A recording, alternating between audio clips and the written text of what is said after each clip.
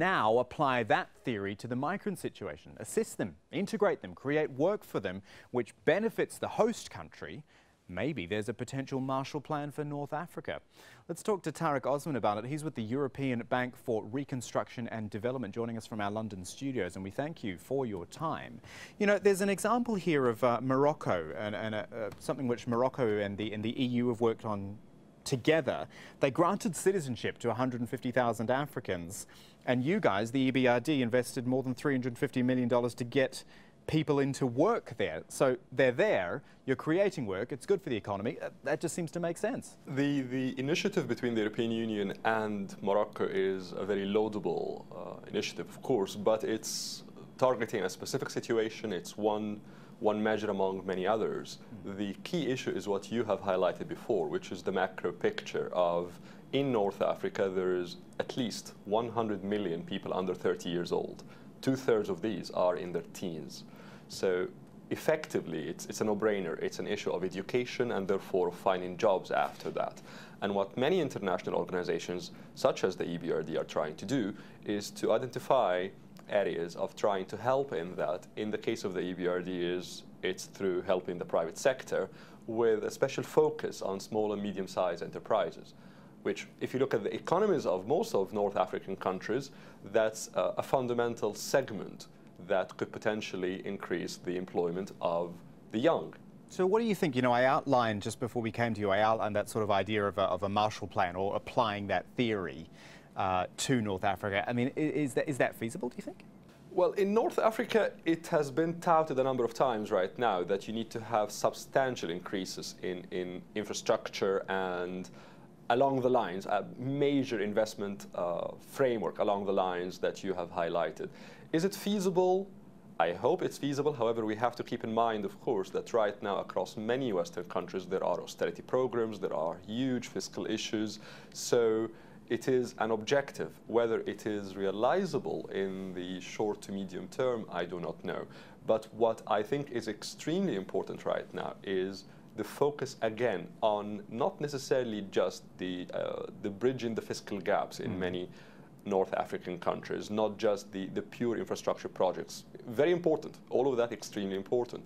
But what is fundamental to the problem that you are raising is youth unemployment. How do you get that down? And how do you keep it sustainable, the idea of sustainable employment for the generations and generations of young Arabs who are coming to the market in the next 5, 10, 15, 20 years.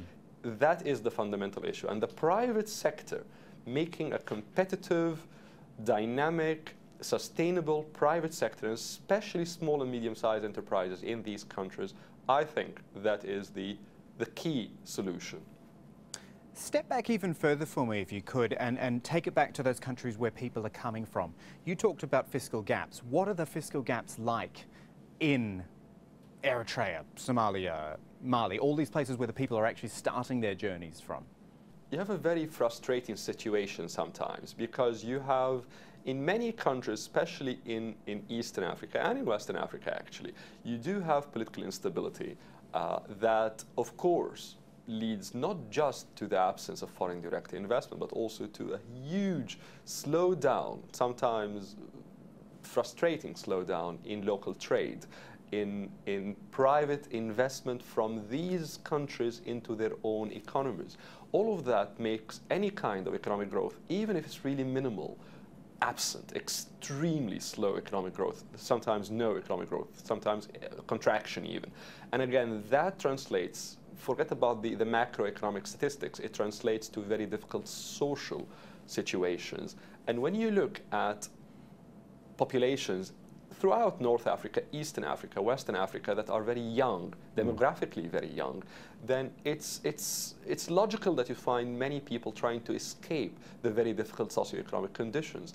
And the solution that many venture into, which is a very desperate solution, it tells you how desperate their situations are, is to try to risk it all, if you'd like, to reach the southern shores of Europe. We need political resolutions as well, don't we? Sorry to interrupt you. We need political resolutions. Just so many of the countries, whether you're talking about the countries where people are coming from, or where they're going to. You know, Libya, for example, there's so much political upheaval everywhere. This instability needs to be addressed, and I suspect that's going to be a really long-term thing. Libya is an important point to highlight here because it has been the most important point of departure for many of those migrants.